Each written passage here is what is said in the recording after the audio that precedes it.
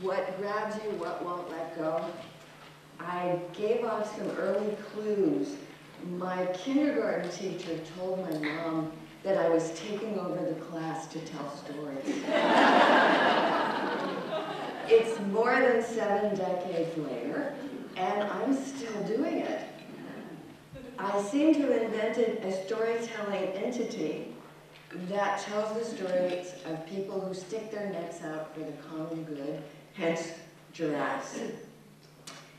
Now the audience is a little bigger. Giraffe.org is getting hits from every state in the Union, from Brazil, Ceylon, Egypt, Finland.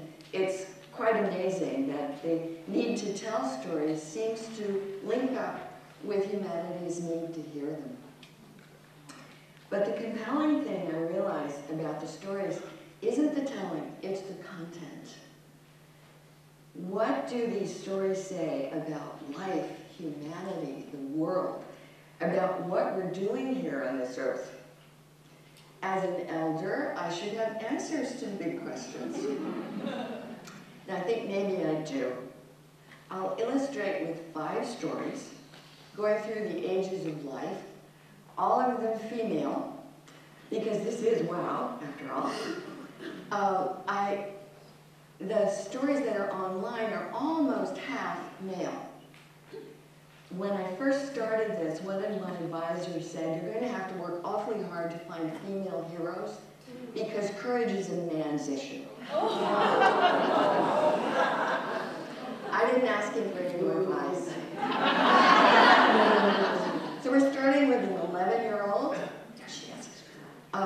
You've probably heard about the plague of bullying in the schools. Kenesha Johnson could tell you how that went down in Hawthorne, California.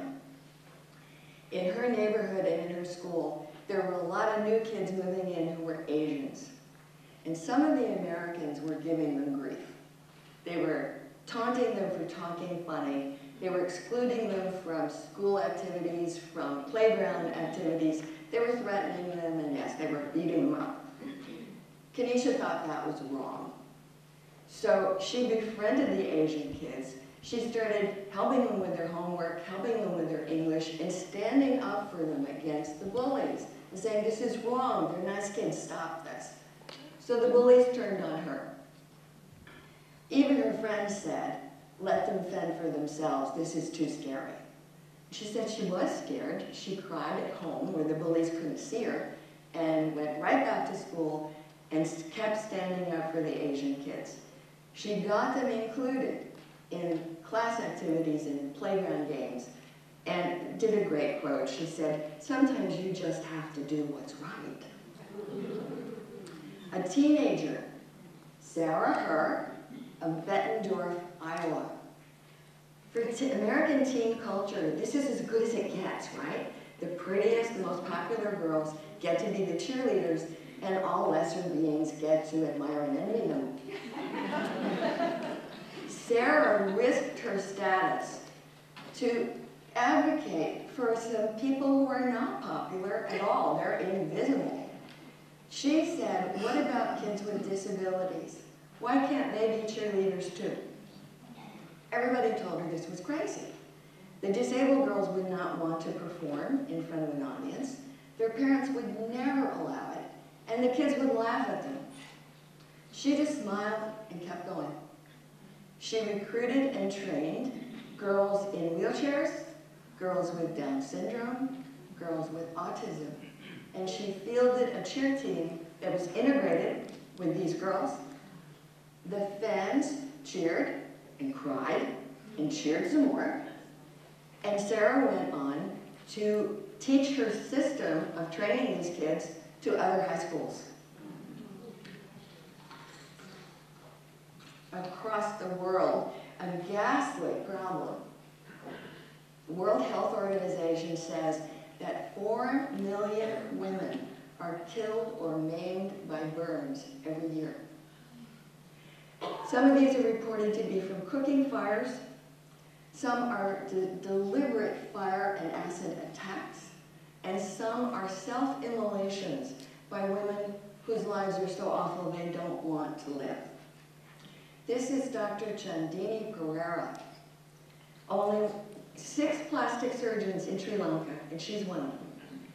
Instead of doing facelifts for the rich, she has opened a free burn clinic.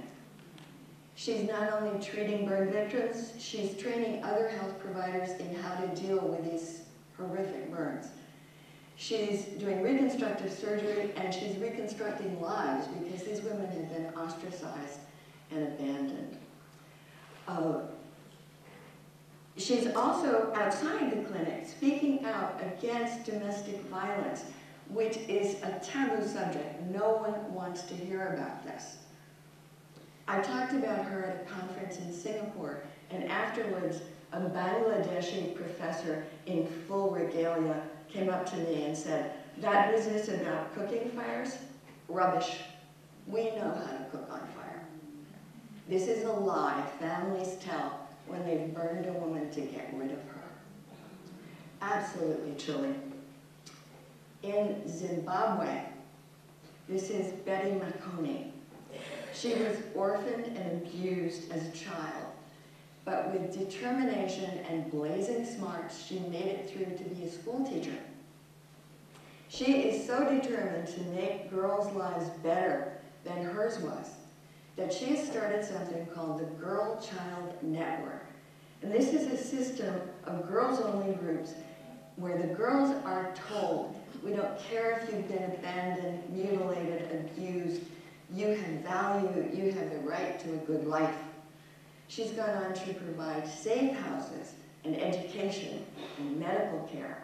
There are 30,000 Zimbabwean girls in the network, and she is now spreading it to other African nations. If I were a girl in danger, I would want her sticking up for me. People ask me for my favorite story, and I can't do that. That wouldn't be fair. But I do take heart from the stories of women who are even older than I am, like Olga Bloom. So, a last story. On a lighter note, Olga's world was musicians and music lovers. Olga and her husband were symphony violinists in New York. And all their friends were symphony musicians. And Olga said they did nothing but complain. They didn't like being told what to play. They didn't like being told how to play it. They hated conductors. They hated concerts because they were too stuffy and too expensive. And people who loved music couldn't afford to come unless they were rich. So they wanted to jam like jazz musicians. Why couldn't he have a small place where it's cheap, everybody could come, they play what they want? So when the Blooms retired, they mortgaged their house and bought a derelict barge. And they were planning to convert it into this place to jam. And then Mr. Bloom died. And Olga was alone and broke. Instead of pulling the covers over her head, she rented out the house, moved onto the derelict barge, and started renovating it with her 2 hands. People, she said, told her she was demented, but crazy like a fox. The longshoremen and the seamen on the dock saw this little gray-haired lady sawing and painting and chipping, and they all came over and helped. So the barge was moving along nicely. What wasn't progressing well was licensing. She needed to moor in city of New York waters to make this work, and the city had no regulations that fit such a thing. So Olga just got the barge pulled over and moored under the Brooklyn Bridge.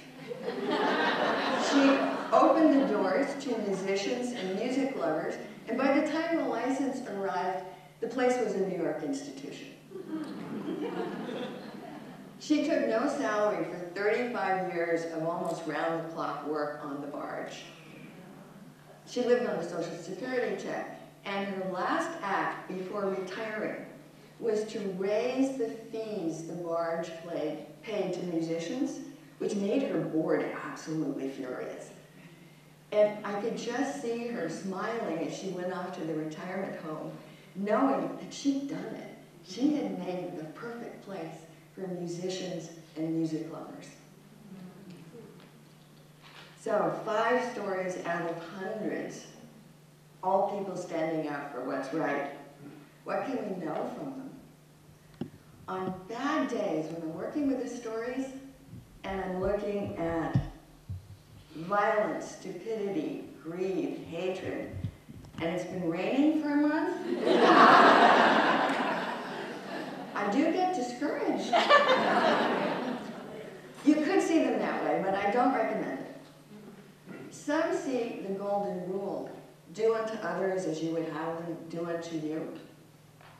But I have to say no. I know it's basic to all the great traditions, spiritual traditions of the world, but I see a couple of clinkers in there. Clinker number one, what if you're a misanthrope, a curmudgeon, and what you want others to do unto you is to leave you the hell alone? The golden rule gives you permission to do that. Clinker number two, there's a little bit of a threat there. You better be good or somebody might be bad to you. Little self-interest. That's not what I see going on in these stories. What I see is it can be hard being here, so we must help each other. No opting out, no self-interest. We are all part of humanity, and compassionate, courageous involvement should be the rent we pay for being here on this beautiful earth, surrounded by people, fellow beings, who often need something, large or small, that you have to give. What I know about life, about humanity, the world, from all the years and all the stories, is that the prime directive is to find whatever it is you can do to make things better, and do that, helping each other through. I seem to have found what it is for me. I hope you've found what it is for you. Thank you.